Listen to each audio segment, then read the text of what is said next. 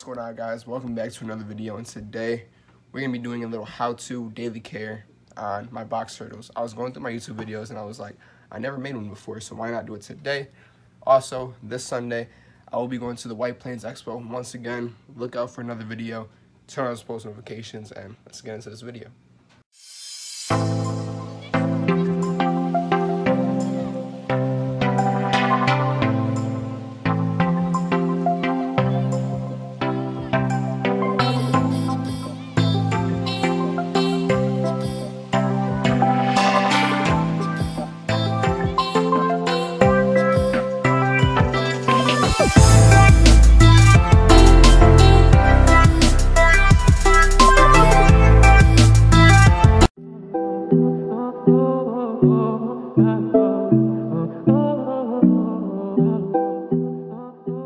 As you guys already know, we have my box turtle enclosure right here that you guys have seen before.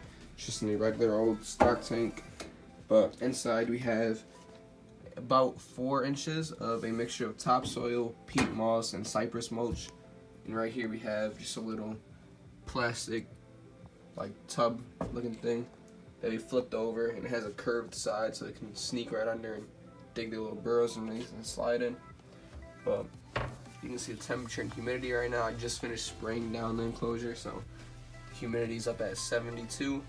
The temperature on this side is 71. This is their cooler side. Over there, as you can see, I have 2 heat lamps going on right there, and it's nice and warm over there. I did have a thermometer gauge thing over here to track the temperature on this side, but I had to move it back over here since we got an egg the other day from these guys. So we'll see how that goes. I'll keep you guys updated on that. I'll show you guys in a different video, but today is just going to be about them.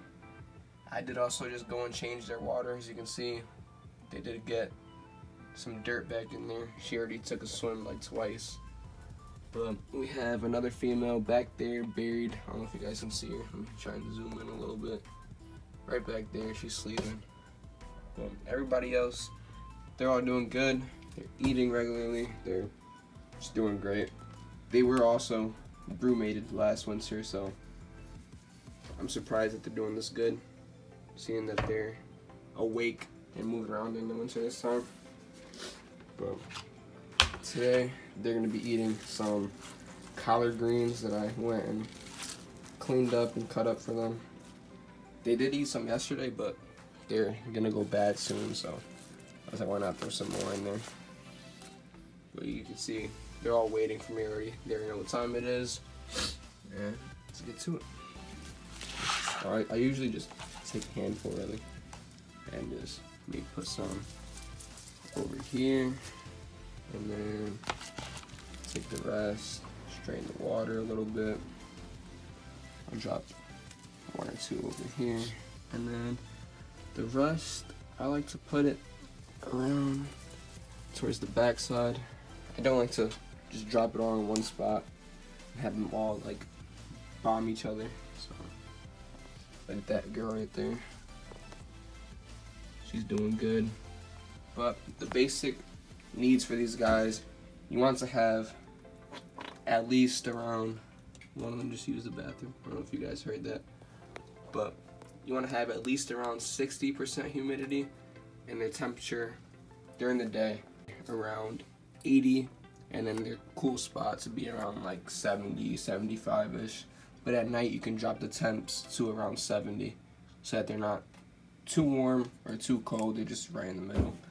And that's what I've been doing for these guys. They've been doing really good and can't complain. So for diet, right here I have some dandelion greens that I like to give them during the week. And they also have earthworms available to them, which I dump a whole container of 18, which you can buy at Walmart, any sporting goods store that sells live bait. And I usually dump the whole container in. They go crazy, eat them all. I do that maybe 3 times a week. And then they also get some bananas and dandelion greens, as you can see.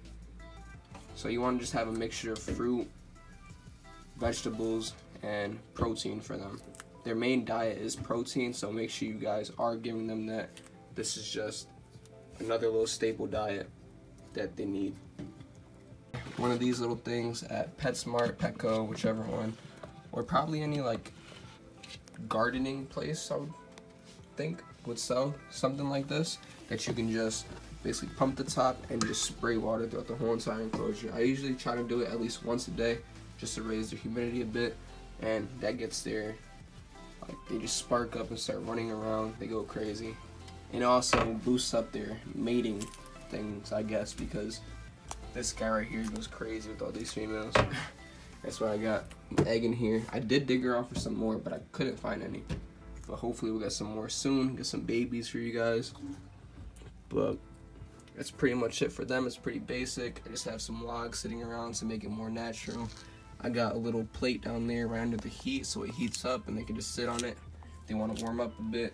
At the expo, I am going to be looking to get some more fake logs and maybe some more fake plants to put around to give them some more spots to hide and make it look even better. So like I said, look out for that video. It will be dropping hopefully this week or next week. That's pretty much going to be it for this video, guys. If you enjoyed this, want to see some more videos, comment down below, give me some video suggestions, and follow me on Instagram. Stay tuned, subscribe, and turn on post notifications. See you guys on the next one.